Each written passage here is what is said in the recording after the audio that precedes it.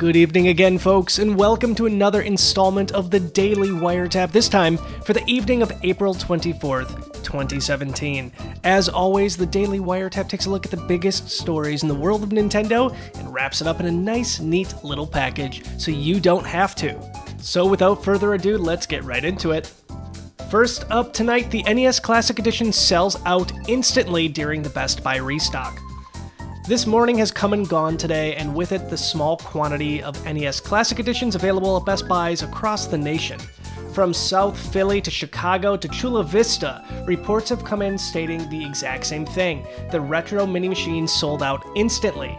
Stock numbers varied from store to store, averaging anywhere between 11 to 20, and some locations didn't even have any.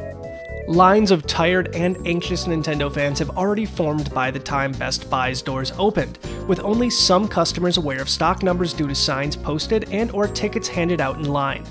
In other words, unless people had the extra time to camp out in the wee hours of the morning on a Monday no less, you would be completely out of luck. Honestly, in my personal opinion, I feel Nintendo really dropped the ball on this one and disappointed a lot of classic fans, and the overall price of these things have skyrocketed on eBay, and you know that at least a few scalpers were the ones in line this morning picking up the last of these units. Nintendo has created something yet again that people want and they're not producing. We saw this with Amiibo initially. They seemed to fix their act with that, but again, we're having the same kind of issues with Amiibo as well, and that's honestly all I can really say on it. It's sad. I'm happy that I got mine, but I know so many of my friends who wanted one and never had the opportunity. So here's hoping Nintendo makes this right sometime in the near future. Coming up next today, we have Bandai releasing life-sized Poké Balls that can be holstered and hold breath mints. You heard that right. If you are a Pokemon fan, you know that Pokemon merchandise can range anywhere from incredibly cute to incredibly bizarre, and today's announcement from Bandai very much falls into that latter category. You'll be able to pick up your batch of Pokeballs and holster them to your belt. Rather than hold a Gloom or a Garbodor, the various Pokeballs are designed to hold something decidedly less smelly: breath mints. A set of 11 will cost about 7,000 yen or about 63 bucks, with 6 included clips to let you hook them onto your belt.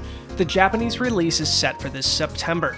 No word yet if these things are going to be localized anytime soon, but stay tuned to Nintendo Wire for more details as we get them. We have our fingers crossed on these. And finally this evening, a fan recreates Breath of the Wild's 8-bit engine.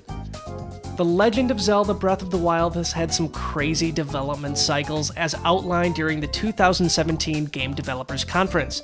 The open-world game that we all know and love went through quite a transformation from its original concept to the finished product, and many of the game's mechanics involving physics, enemy interaction, and world exploration were conceptualized using a classic 8-bit engine. While several screenshots and videos of this 8-bit inspired engine were shared during the GDC 2017, Zelda fans were eager for more, so the folks at MicroPig Gaming decided to answer the call with Breath of the NES. Breath of the NES aims to recreate what was shared by the Breath of the Wild development team, including the ability to seamlessly interact with your surroundings in a nostalgic 8-bit setting. For those hoping to try this for themselves, you can find a link in the full article that we'll have linked in the description below. I've personally spent some time playing the game and was able to harvest apples to heal, set my wooden sword on fire, which in turn burned down an entire wooded area, and equip a Korok leaf to blow fruit from trees.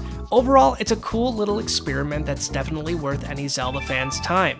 We recommend that you act fast if you wish to try it out yourself, as Nintendo has never been too fond of fan creations that infringe on their IPs, and we wouldn't be surprised if they see a cease and desist letter sometime in the very near future. And that's going to wrap up another installment of the Daily Wiretap for the evening of April 24th, 2017. As always, you can find a link to the full written article down in the description below, and head to NintendoWire.com for even more amazing Nintendo news. If you're looking for even more video content, we have a bunch of new stuff that we've put out over the past week. You can click on the annotations on the screen right now and be transported off to one of those videos. Until next time, we'll see you guys later.